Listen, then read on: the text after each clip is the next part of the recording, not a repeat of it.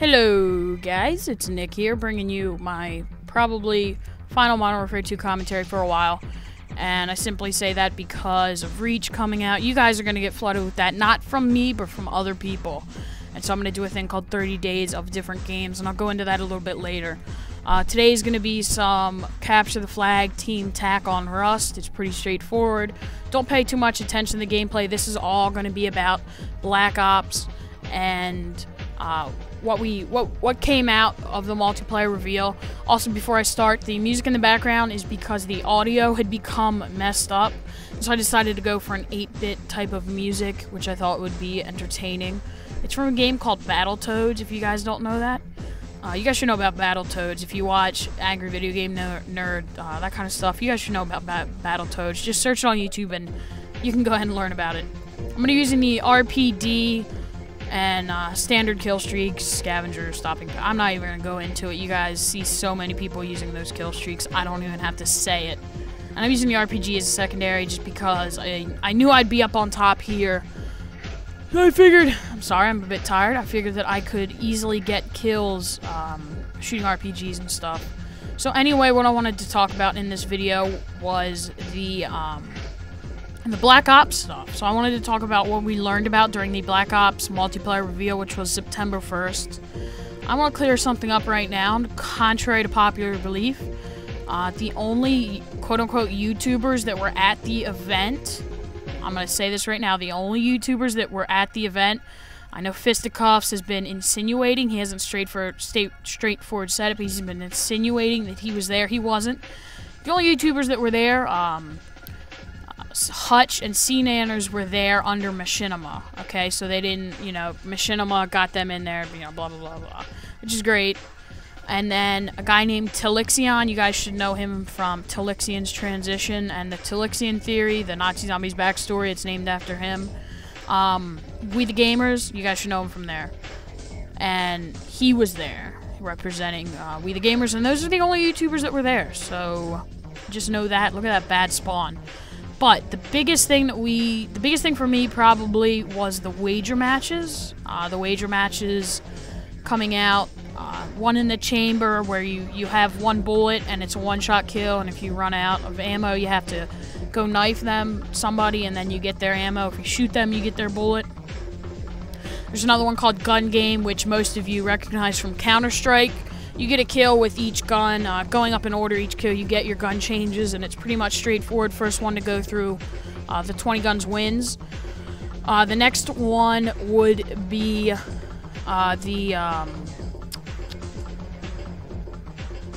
Sharpshooter, I'm sorry. It's called Sharpshooter, and the weapons, they cycle through. So every 40 seconds or so, you get a new weapon. And the fourth wager match, I kind of forget. I'm sure someone in the comments below will say it.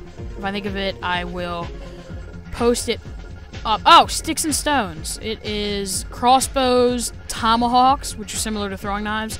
I asked Carbon Fiber, and he said that the tomahawks, they have a bit more of a drop than the throwing knife, and it like they're not always completely accurate. He said they curve a little bit to the left and the right.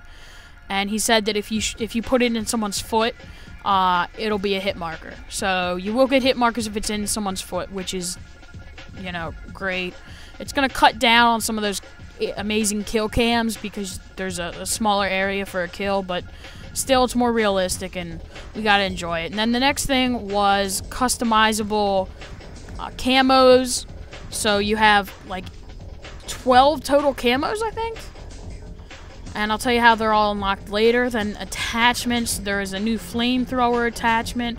After that, pretty much all of the attachments are the same. And to unlock these things, you have to use something called COD points, right? So these COD points you get from doing things called contracts, which are just pretty much the same thing as challenges, except you have to accept them at the beginning. Like before the match, you accept it, so it counts. You can't just get it anytime. You have to be actively doing the contract to get it, and you get COD points, and that's how you buy your stuff. So not everything's going to be unlocked from the start, so you have to get to a certain level still to unlock stuff, but then you buy your COD points. So when you get to a level and it becomes available for purchase, that's when you buy it with your COD points. And so, the COD points, you can actually earn them or lose them in the wager matches. That's part of the point. If you get really good, people can get rich off these COD points. Just keep winning wager matches, and I think that'll be totally awesome to do that. And so, the red dot sites are completely customizable now. I mean completely customizable. There's all different types of centers. So the center of the site's the smiley face. There's tons of them. You can switch the color of it in there. You can switch the color, so that'll help people that are colorblind. You know what I mean? If you're colorblind and you know, red dot site, you can change it to green or blue, orange, whatever, that kind of stuff, so you can actually see it. Once again, all of this is purchased with COD points. And they said that if you just level up and you don't do any wager matches, you will not get enough to... You won't get enough money to unlock everything, but if you do enough wager matches, you will. So you just have to be really good at wager matches, and then you can go ahead and pretty much get all your attachments if you feel like doing that. And zombies, obviously, World at War zombies are in there. They also talked about free-for-all. Tactical insertions are back. I'll get to the equipment and stuff next. Tactical insertions are back, but they are banned from free-for-all, so you cannot use them in free-for-all. And also, there's a report system where Treyarch, if they see a report, they'll go back in the theater mode and they'll actually check to see if your report was true, and they'll ban them, give them a reprimand, you know, that kind of thing. I want to point out that host migration was like a 50-second host migration. I'm not even lying. It was pretty annoying, but we ended up getting through it. And your boosting is gone, so no one can boost, which is great news. On to equipment. There's the camera spike, which we saw, which is pretty straightforward. Sets down a camera and it replaces your minimap. You can actually toggle between the regular minimap and the camera. So I don't know, I'm kind of weary about that. I have a feeling that no one's gonna really use it, but I'm still kind of weary about game battles, people just setting camera spikes on one door and then claymoring the other door. On to claymores next, which is the equipment slot, which is up on the D-pad. You can place your claymores down, and they will actually... you can pick them back up again. So if you accidentally placed it somewhere that you didn't like it, you can pick it back up again.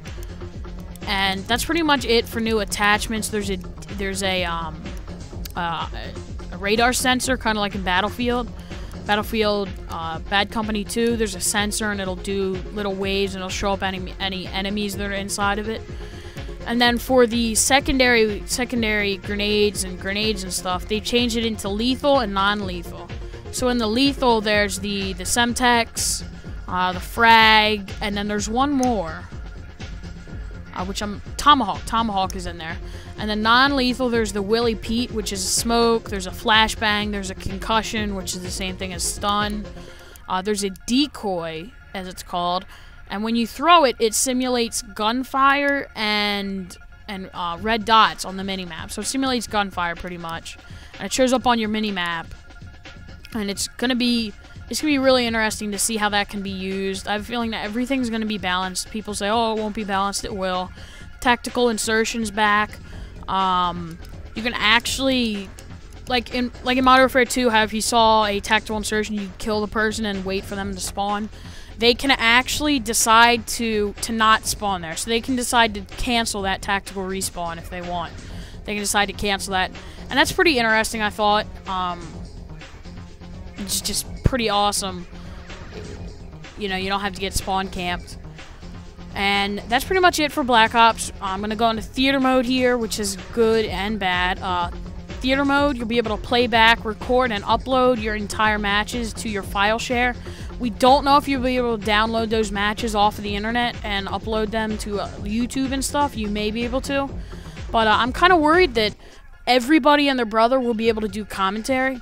And it's not that that's bad, but it will just completely dry out everything. I mean, heck, I just started, so I shouldn't even be saying this, but everyone and their brother will be doing commentary if, quote-unquote, if that's available.